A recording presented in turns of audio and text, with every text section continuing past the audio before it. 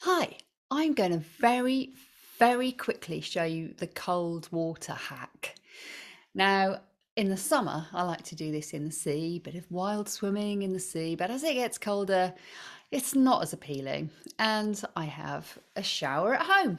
So I use the cold water icy blast at the end of the shower to get the same opportunity to practice my breath, and it's all about extending the exhale. So if you have not tried this cold water shower technique yet, or if you're struggling with it, then here is the easy way to do it. So you're having a lovely shower, get to the end of the lovely warm shower, switch that handle across to the cold water, and as soon as that cold water starts coming out, you're going to feel your breath starting to change. Your sympathetic nervous system is going to start to kick in. It's really going to impact your breath, but you have to hold control of your breathing, right? It's all about the extended exhales. So breathing in through your nose and then slowly extending the breath out. So breathe out, long, slow breath, and keep control of that breath. So don't allow your breath to go, right? Keep control of it. And while you're doing that, and this is the key, don't just stand there feeling absolutely freezing, trying to control your breath.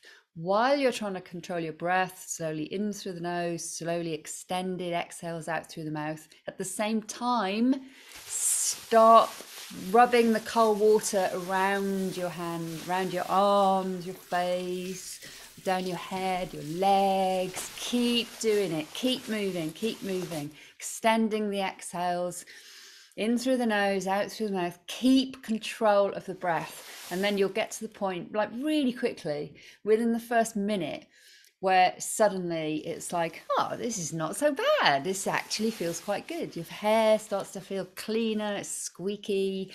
And then when you turn the water off, you get this amazing zing as your skin actually just feels so fresh and it's tingly. It's amazing and it's really easy. So it's all about extending the exhale, keep control of that. You're engaging that vagus nerve. It's a really good opportunity to practice your breath work and your vagal tone in this cold water environment.